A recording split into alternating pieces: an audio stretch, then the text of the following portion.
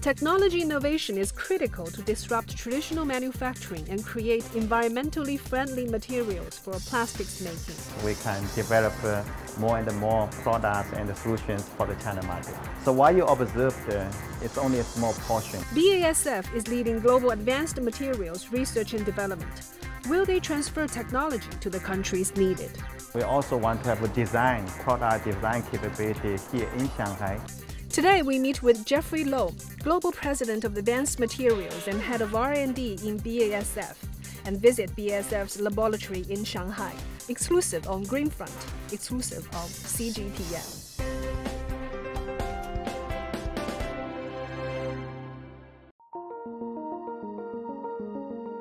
Europe is ahead of the curve in terms of developing solutions to address sustainable themes in global chemical sector. While plastic is becoming the most important and interesting ESG story in chemical sector, European companies are using their specialization, innovation, and customer interaction to tackle these problems. BASF, the world's largest chemical company leveraging its strong R&D capabilities, has an almost dominant say in advanced materials. Over the years, they have been focusing on biodegradable materials R&D, and through scientific measurement with standard setting, they are able to present world-leading solution on degradable materials.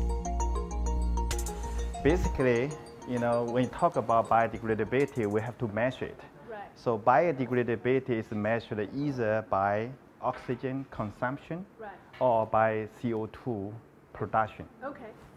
So let me show you one example here, how we measure it. This, contains or simulating the aerobatic environment. Okay.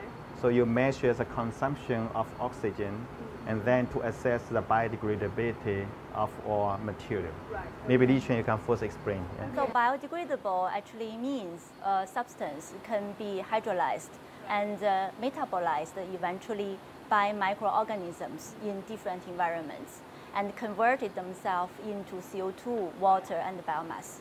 So here you see this is the activated sludge taken from wastewater treatment plant.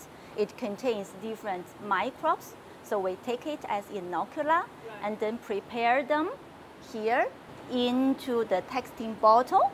And in this test setup, we measure the oxygen uptake and converted them into biodegradability. So that's how in our lab we evaluate the biodegradation. So BASF, of course, we have again more than 20 years history in Europe working on biodegradable materials. So we established such methods and we transferred the know-how to Shanghai.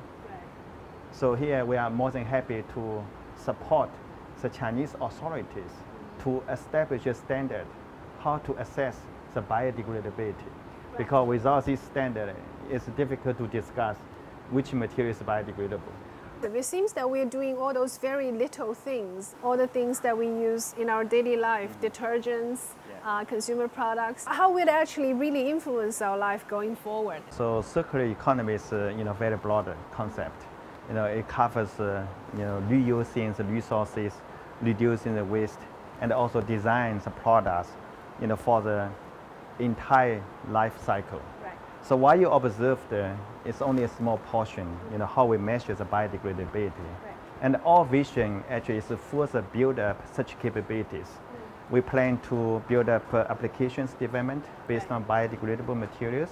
And on the long run, we also want to have a product design capability here in Shanghai, design the material to be sustainable, to be recyclable, or to be biodegradable. Right.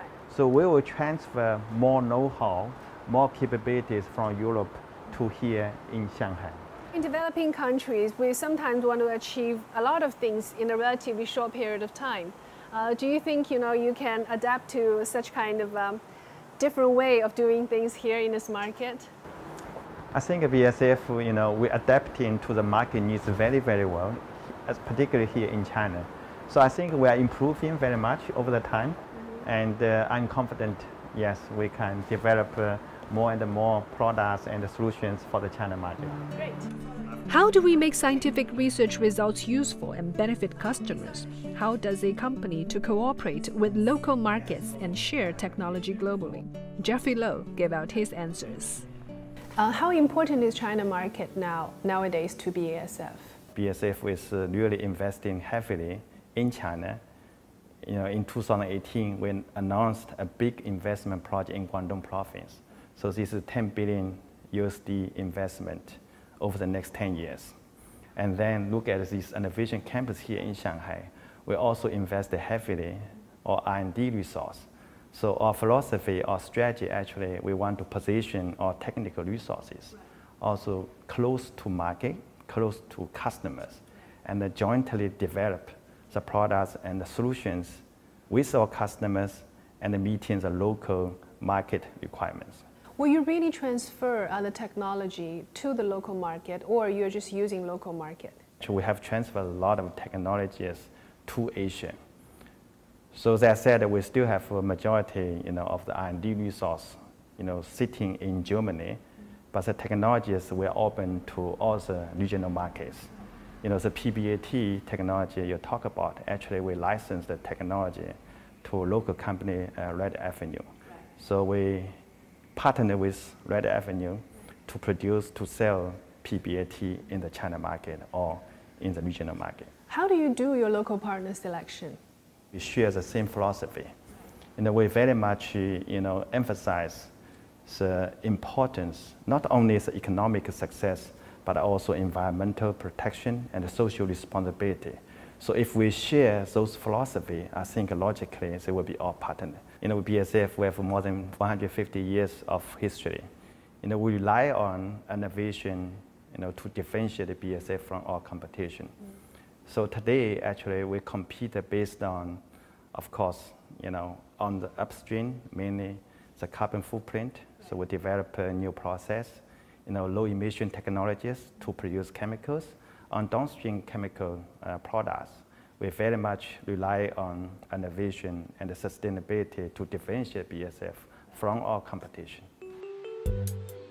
To adopt cutting-edge technology in real life is always a challenge. It needs scientific innovation, but only innovation itself is not enough. It has to be closely linked to customer needs. On the application front, how are Chinese business entities such as restaurants and consumers responding to these new technologies? We'll take you to visit Meituan in our next episode, one of the largest food delivery platforms globally, with millions of restaurants on its platform, to explore more.